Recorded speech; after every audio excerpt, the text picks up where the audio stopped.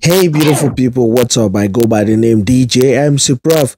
If you've ever thought of being a DJ and you don't have enough money to get a controller, get a laptop, install Virtual DJ, and let me show you how you can perform Transformer Scratch. Firstly, you go to the top right hand corner, you click settings, and in the settings you will see the controller option. You click on that, and directly we have to go to the crossfaders. That is the right crossfader.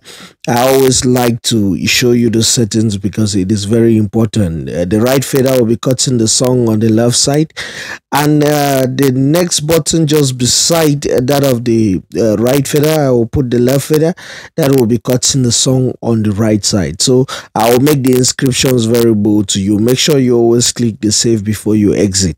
So right away, let me take you to the magic button where I perform this Transformer Scratch.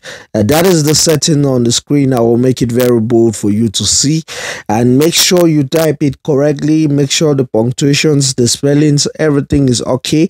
You click save and you exit, and this is how it sounds like. So let me just show you an example on a beat. Before I was doing it without a beat, so let me show you how it sounds.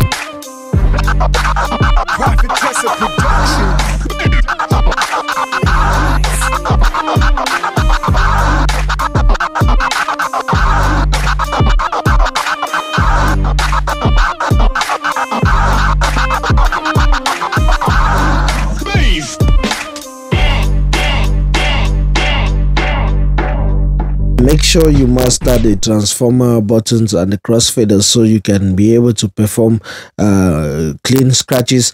And this is just for tutorial purposes. In case of anything, follow me and comment for more.